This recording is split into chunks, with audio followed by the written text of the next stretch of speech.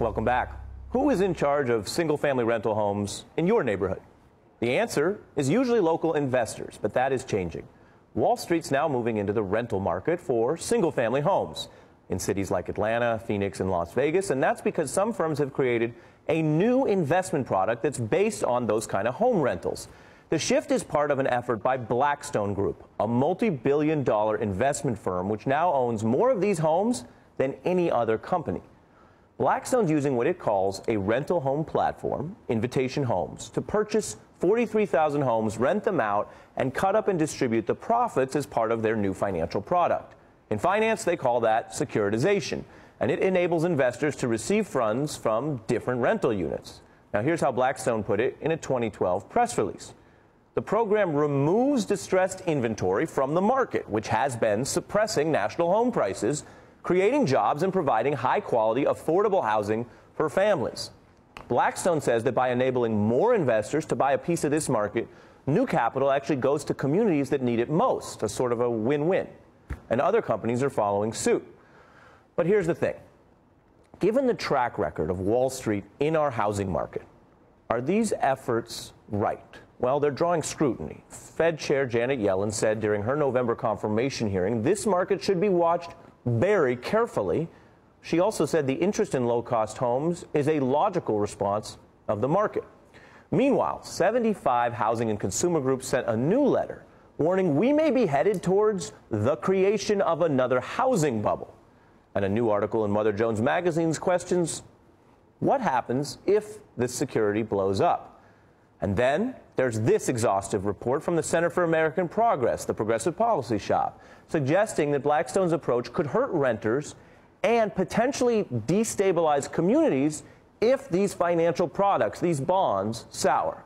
Now, we asked Invitation Homes about all this. They responded with a statement to MSNBC, saying in part, quote, we're committed to building a national long-term network that caters to the portion of the market that will always need or prefer to rent. Our investments have played a small but positive role in stabilizing housing markets. Economists have said that institutional investors' collective purchases of 200,000 homes out of the more than 5 million sold last year has had a negligible impact on rental rates, end quote. And for this reporting, we also spoke with Blackstone right here in New York and invited their staff to appear on this segment. They declined, but they emphasized that Blackstone securities based on these rental homes are a tiny part of the housing market currently. They are only present in 14 markets, they say. More than 70% of their renters renew, and their purchases of foreclosed homes lead to new tenants in better neighborhoods. Blackstone also disputed, and this is interesting, they disputed reports that their security depends on rental income. They told us, quote, there's no such thing as a rental bond.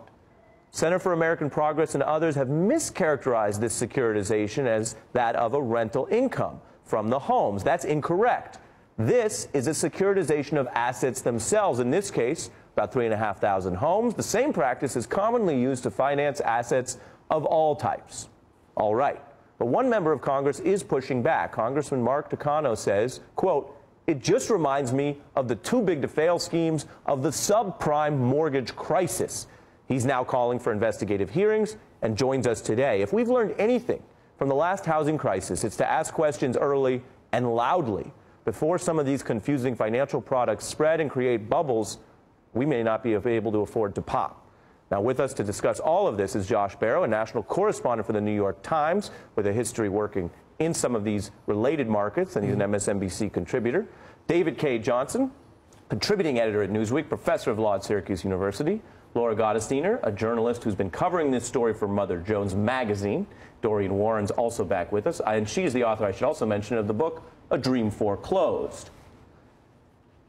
I want to go directly to you, Congressman. You represent California's 41st District. You've said this is an issue for your constituents. You've heard our reporting today, Congressman, on the issue and the responses from Blackstone. Tell us what's important here in your mind.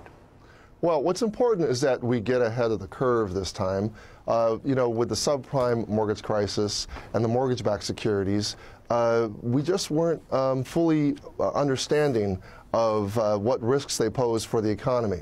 And I'm not calling for a ban for this new instrument. And I want to emphasize it is a new security that Blackstone has developed. And I represent a part of the country that was very hard hit by the subprime mortgage crisis. We've seen 1 out of every 10 homes foreclosed upon in my county of Riverside County in California, and we've suffered greatly. I just think that it behooves us to understand these securities and to understand what risks they might pose to the economy, and more importantly, what it means to the areas of the country like mine. Yeah, and that makes a lot of sense, which is why we want to talk to you. But I want to get your response directly. What Blackstone and Invitation Homes are saying here is basically that people like you, sir, not specifically you, but people who've been critical in raising these questions have it backwards, that they're actually bringing new capital into these communities. Are they wrong? Well, they're not wrong. We've seen a run-up in prices 20% in 1 year. So not everything is bad. I mean, I can't say that they're entirely bad, and I'm not calling for an outright ban. I'm calling simply for hearings. I'm calling for regulatory agencies to do more due diligence. Look, Standard & Poor's and Fitch are rating agencies that gave blessings to these mortgage-backed securities. This time around, they're withholding their full blessings on these securities. And as well, you've also mentioned the Fed had its concerns as well. So I think at the very least, we need to do more due diligence, and it's more than just the congressional staff needs to look into these securities. We need other agencies and the financial services community to look at them as well. Yeah, I mean, Congressman, you raised such an important point there. Folks may remember the ratings agencies basically said that some of the most toxic, dangerous investments last time around were almost perfect, the highest rating they could get, and they were far from perfect. So, I mean, I think you raised a cautionary point there. I want to keep you here, but go broaden out to our panel. Laura, you've written about this a lot. What do you make of it? I think it's important to say, you know, we're seeing an incredible amount of reporting on the housing recovery. Who is this a housing recovery for? Who's benefiting from this recovery? Who's benefiting? Who's making money off of the rising home values? I think it's important to say, you know, we're seeing Wall Street consolidating an incredible number of houses, 200,000 single-family rental homes and counting, across the country. That doesn't sound like a regular housing recovery to me. That doesn't sound like a housing recovery that's going to benefit ordinary Americans. It sounds like a Wall Street housing recovery. It sounds like they're consolidating greater grip over our everyday lives, and not just buying these houses or renting them back to the very same families that were just foreclosed on, but now creating a new security asset class that is going to become, you know, economists are estimating a $1 trillion market in the next 6 years. Yeah. Josh? I mean, I think this is something that needs to be watched, but I actually think it's a pretty hopeful thing. The way that these homes are being owned and financed looks to me very similar to the way that apartment buildings across the country have been owned and financed for decades. And that's a system that actually works pretty well. One problem we had in the U.S. that led to the housing bubble was that if you want to live in a single-family home, in most cases you have to buy it. The rental market is not deep. It is difficult. It's a difficult challenge to own and manage these properties as rentals. So to the extent that we can have a deep institutional market in single-family home rentals, that will allow people to not take all the money they have in the world and put it in a highly leveraged real estate investment in a home that might go bad. Instead, Blackstone will take on that investment and take on the investment risk. I think we should learn the lessons of recent history here. History doesn't repeat itself, but it does rhyme sometimes. This raises red flags. And so one question I think we have to ask is, in what communities are we seeing this? Because if they're in communities of color, that should be the first red flag. We saw this in the 1990s with the creation of and the expansion of subprime lending into minority communities that had been racially discriminated against, redlined for decades by state policy and discrimination by lenders. Then all of a sudden, it's almost like reverse redlining. 900%. That was the increase in subprime loans in the 1990s. So we knew this was a problem in minority communities before we even crossed the threshold to the 21st century that led to the burst of the bubble. An important point in a context in markets that we know have been found to have aggregate discrimination. Congressman, I want to bring you back in on that point, that concern, and also the idea that's been raised by the Center for American Progress, among other experts, and rebutted by Blackstone, the argument that this could lead to people being forcibly removed from their rental properties. Do you think that's a possibility here? Well, there's a consumer protection issue.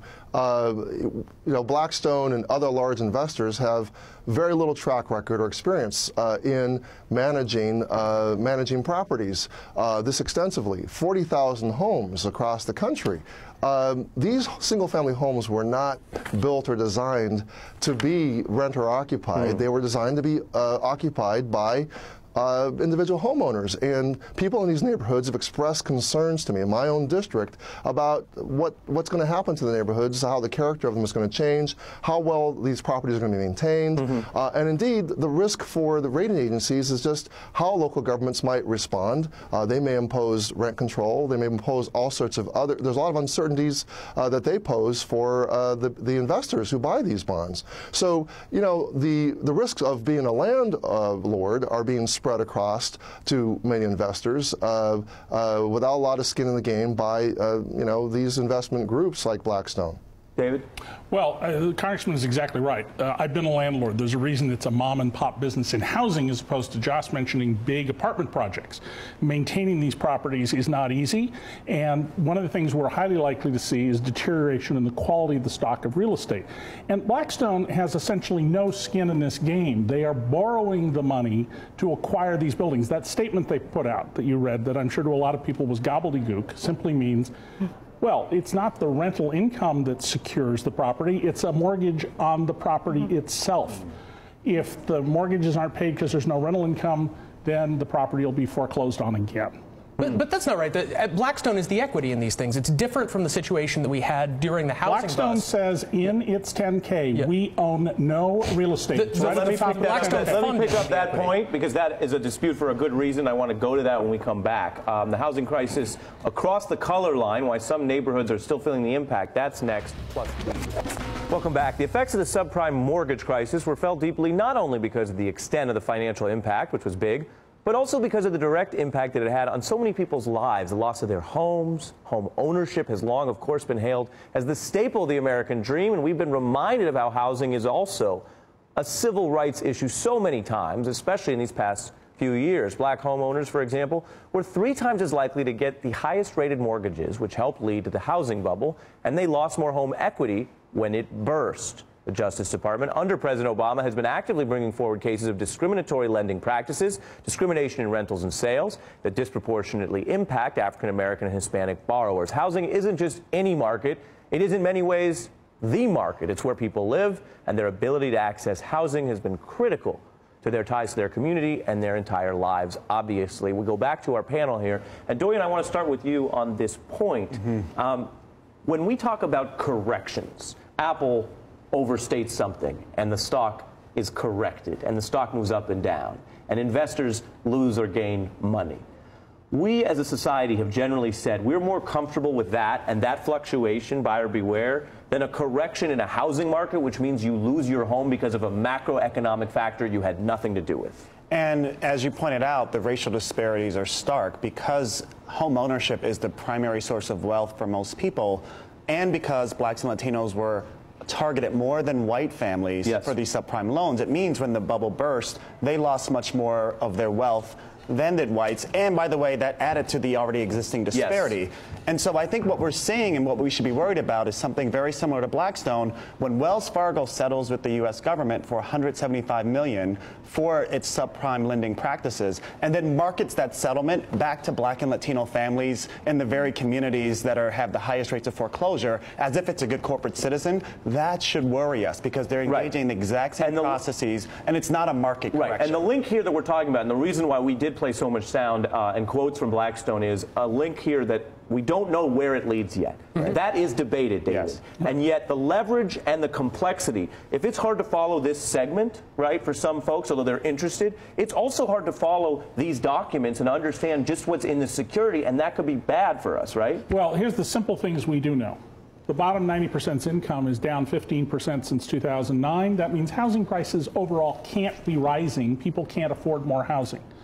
We know that Blackstone and others are trying to once again weaken the standards for underwriting. Who benefits from that? People who make their money off fees connected to housing. This is not good for the housing market.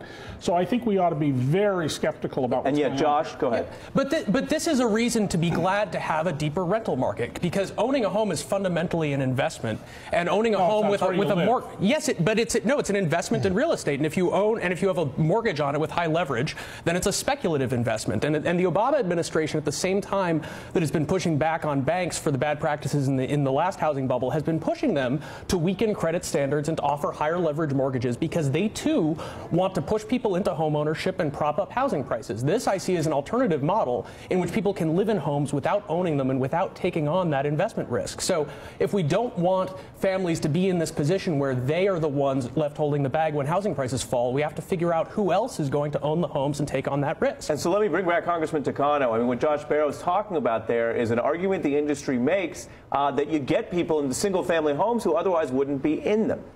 Well, look, we've seen a run-up in just a single year of 20% in prices. We have a dual problem here. Rents are rising because of the lack of inventory, and also housing prices. Middle-class families, aspiring homeowners, simply can't compete against that kind of price appreciation and the cash buyers, the power of them. Look, my neighborhoods, my mayors, my cities really would want to have people who have a stake in the community in these homes. We need home owners. You know, they just simply make much better, a bet for the community. Yeah. So I'm concerned about that, and I'm concerned about that we should be doing more to help the middle class get into these homes. Yeah. Congressman, I appreciate that, and I know you're working on this issue, and I think if you do get those hearings, Melissa Harris Perry would probably love to get an update from you. Appreciate your time today from Los Angeles.